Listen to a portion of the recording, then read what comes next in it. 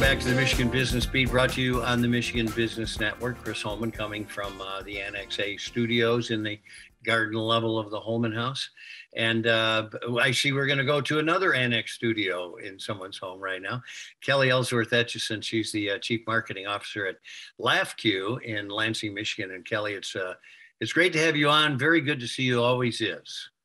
Always good to be with you, Chris. All right, well, let's talk a little bit about that financial. 20 was just devastating for a lot of folks. I know that some institutions got real busy with the PPP money, helping get it and then helping get it, absolved. But how did you guys do in 2021, and what came out of that year? Well, that was a good transition, but let's talk about 2020 for a minute, and then I'll just jump right into 2021, because you're right. As a financial institution, we jumped right in there as well to help our members out with PPP loans. One of the things that we found even with that was there were people that were reaching out to us that weren't members, but they belonged to larger banking institutions and that they weren't able to get the help regarding the PPP. So they reached out to us, and so we were able to, jump right in and help them, with their needs. 2020 was interesting, and it really parlayed right into 2021, which is why I wanted to first talk about 2020 and then go into 2021, because, as soon as the pandemic hit, as an executive team, we assembled our team together and we really kind of reforecasted our budget, because we just didn't know what to expect. None of us have ever lived through a pandemic of this, magnitude. And so we just didn't know what to expect. And we had July, by the time July rolled around of that year, we had a record month in auto loans in our, 85-year history rather. And so it just kind of was like, what the heck is going on? And then asset growth. And I think, people were just nervous what to do with their, money. So we thought they were going to take it all out, right? And have this run on a financial institution. But that was just the opposite happened. People brought their money. And so in 2021, when we saw all the stimulus money happening, that is where, asset growth went well above what we ever anticipated in our budgeting process of what asset growth would. So we had record asset growth in a 12-month history. We had record loan growth. We exceeded our membership growth goal already. And so,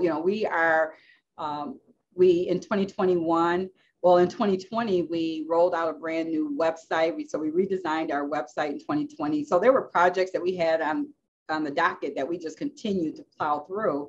And then at the start of 2021 in January, we, decided that we need to really enhance our mobile banking platform. So we switched mobile banking platform partners. We rolled out a really robust digital platform. And then we went on ahead and rolled in 2 more enhancements already this year to that digital platform. So hiring like crazy. It's just been a great 21. Well, so let's talk about that hiring thing, because everybody, we just finished our future business index that we presented statewide, and there was not any sector of this state and other states as well that weren't affected by a shortage of talent. For us with hiring, so LAFCU typically has such a tenured staff.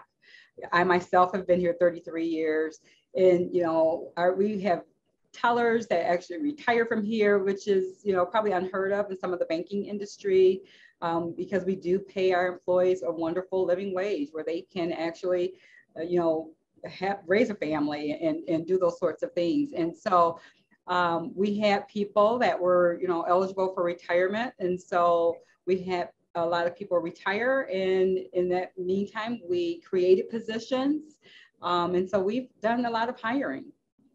Excellent. I'm glad you're able to get people too. That's the other thing. Of course, you have a pretty extensive training program there, so you can bring in people and teach them the credit union business.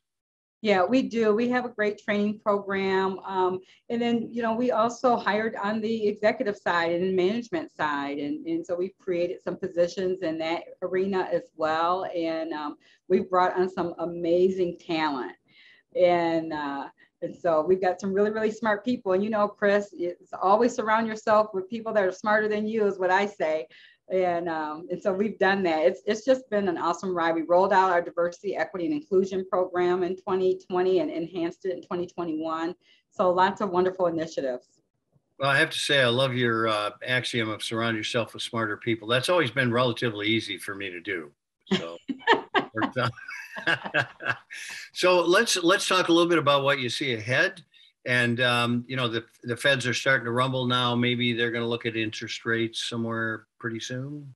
What do you think? Yeah, it's interesting because I was just at a economic roundtable probably a month ago in our industry, and it was the complete opposite. And then now, this week it's been all these rumblings about, the rates are going to change probably 2 or 3 times in 2022. And so, it just all remains to be seen. And we got to get the supply chain thing fixed. And so lots of things that's going to impact that.